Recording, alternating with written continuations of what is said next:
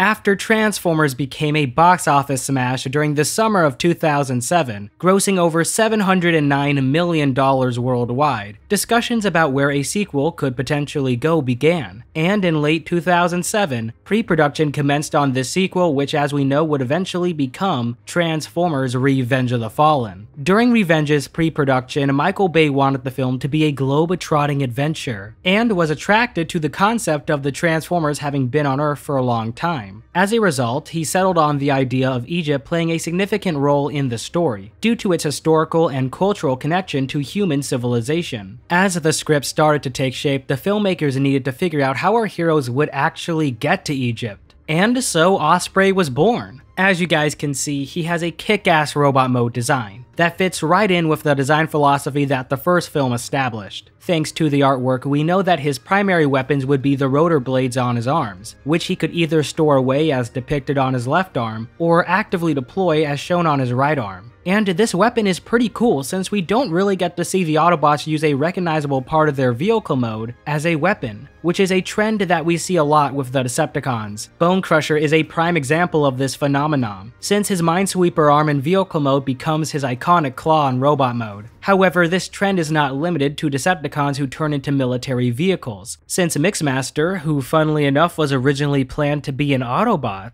was able to use his mixing drum as a shield, which is pretty freaking cool. We also kinda get to see this trend with the Autobots in the case of Jetfire and Jolt, since Jetfire's cane, which is the front landing gear of the SR-71, was able to turn into an axe. As for Jolt, on the other hand, since he turned into an electric car, he was given electricity powers. However, you could classify that as more of an ability than a recognizable part. But circling back to Osprey here, his rotor blade weapon is pretty freaking cool, since he could use it to dismember his opponents, or potentially even use it as a shield. And if you're a fan of Fall of Cybertron, you know exactly what I'm talking about, since Vortex was able to use his rotor blade as a shield for Bruticus. However, this isn't the only weapon that Osprey has, since we can see that he has several missiles on his back, which he could use to fire at his opponents. Now, with Osprey being, well, an Osprey, this would mean that his robot mode would be fairly large, since an Osprey is a troop transport vehicle. And well, thanks to this very old Revenge of the Fallen scale chart that has the Autobot Mixmaster, RC Combiner, and convertible Bumblebee on it, stay tuned for when I cover all these guys in detail, we can see that Osprey stands at 30 feet tall, making him bigger than Optimus Prime. Now, this isn't the only artwork that we have of Osprey, since we have access to one more that was a face study for the character. And I really like this head, since to me at least it looks fairly youthful and expressive, especially in the eyes.